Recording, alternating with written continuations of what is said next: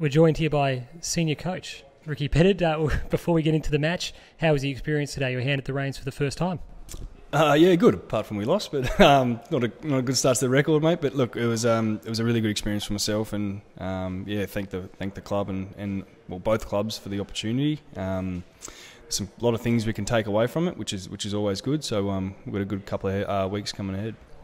Had a bit of a tricky start in the first quarter. The Magpies got a bit of a jump, but a really good second and third terms in attack and defence. What did the coaching group do to reset us after quarter time?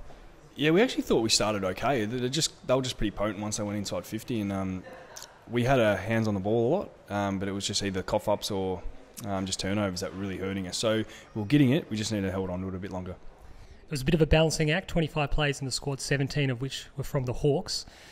How do you reckon we handled that? Did we get out of the game what we wanted to?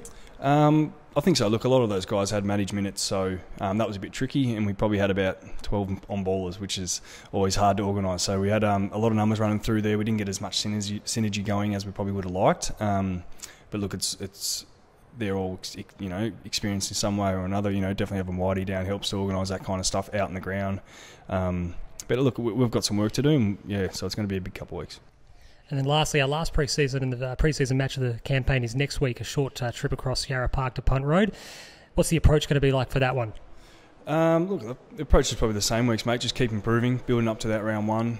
They're obviously in some pretty good form leading into last year, and then even their last practice matches, they've played some pretty good football. So it's going to be a good challenge for us. We'll have a couple back. We'll have a skipper back, Maury, which would be great. But yeah, we'll look forward to it. Thanks so much for your time.